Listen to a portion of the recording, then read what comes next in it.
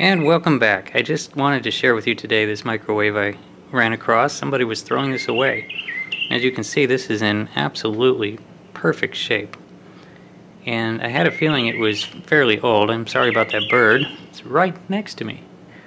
But what can you do? Anyway, I had a feeling this was somewhat old. I thought it was from, well, I thought it might even be from the 70s, but as it turns out, it is from 1983. I'll show you here on the inside here. Right there. You can see they're manufactured November 1983.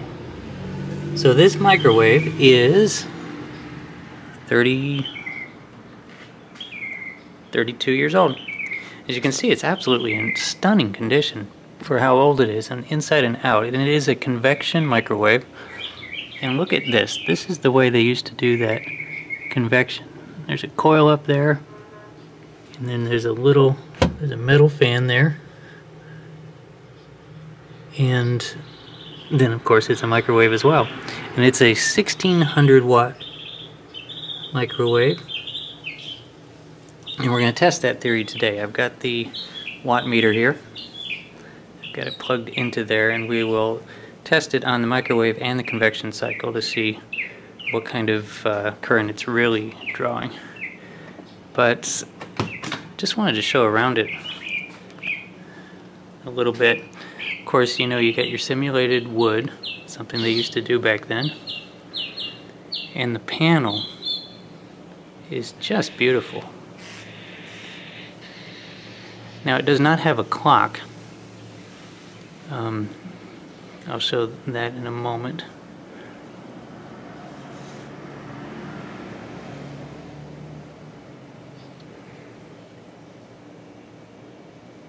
But that's a look at the face. But now it actually has a real latch. You see there. It's just nice. Usually the newer microwaves you just pull, and it's kind of clunky, but this one actually has a latch. And it has a much finer mesh, which is going to be really hard for me to film. There it is, you can see it. The mesh is pretty good. I'll try to turn it on here. What I'll do, we'll turn micro time. See that? And we'll give it 30 seconds.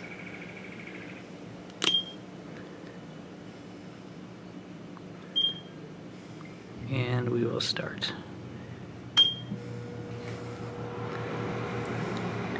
And the little light comes on.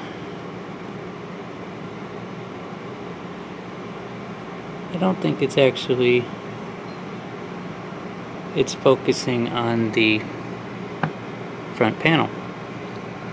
Anyway, so it's going to finish up here and sound its buzzer.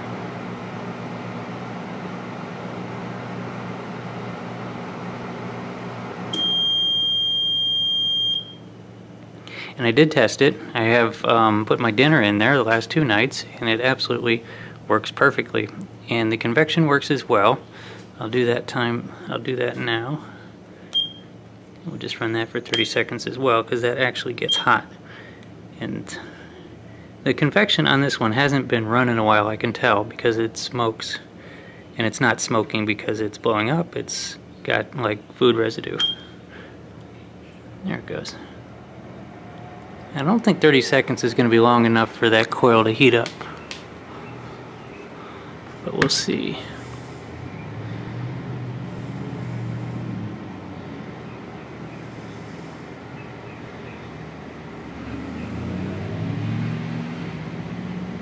Doesn't look like it.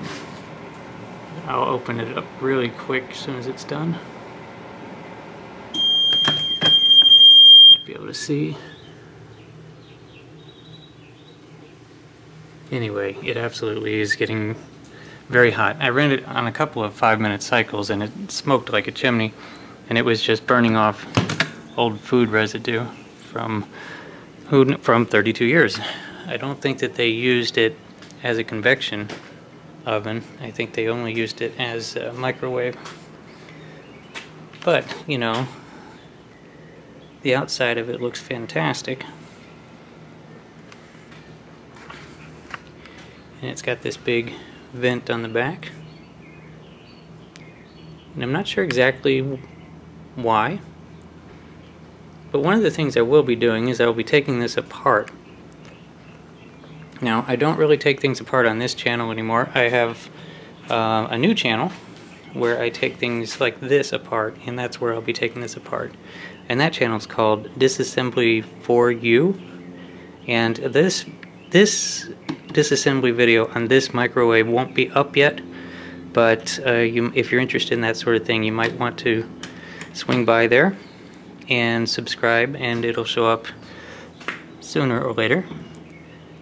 Anyway, what I'm going to do now, since I wasn't watching, I'm going to run it through another microwave cycle. And we are going to watch the watt meter, see how many watts it really pulls.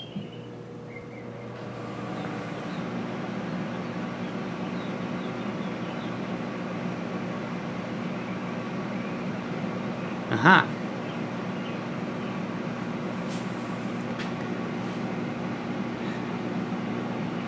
So it's only actually pulling 1400.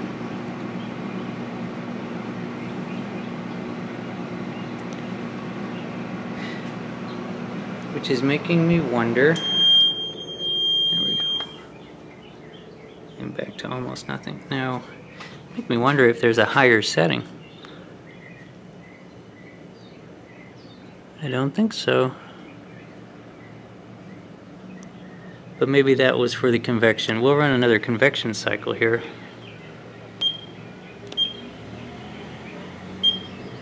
And we'll see what that does to the wattage.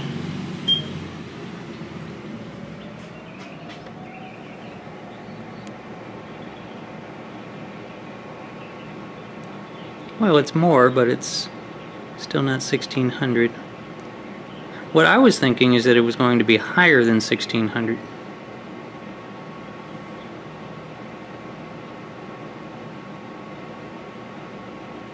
So, that says that it's actually not that bad, still pretty efficient. And we're definitely going to keep this. So when I take it apart, I'm going to be very careful not to ruin it, because I think we want to have this as a conversation piece. Look at that, it's all stainless steel inside. And some interesting things, you know, like these little button things here. Definitely holding that together, and I don't know what they are or how to get them off, so that's going to be a new one for me.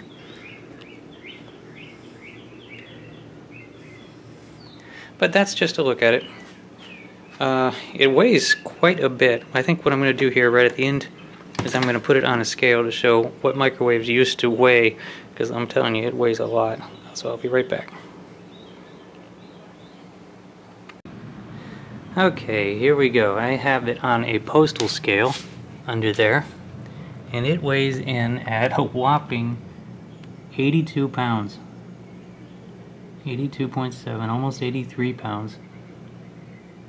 And it is a big microwave. It's a very deep microwave, but it's not a giant microwave. I have collected a few, and I have some that are much bigger than this, so they don't weigh that much. So I'm very curious to take this apart. I want to see inside there to see what is making this thing. Maybe the magnetrons were bigger back then, or heavier duty, or the transformers gigantic. I know they got big transformers in there, so very curious to see. So if you're curious, head over to that other channel, Disassembly for You. I'm pretty sure I left the link up on the screen the whole time ever since I first mentioned it, and I will be taking it apart on that channel. But this is, for this channel, it was just a something I had to share. It's amazing what people throw away sometimes. So anyway, thanks for watching, everybody, and y'all have a good day.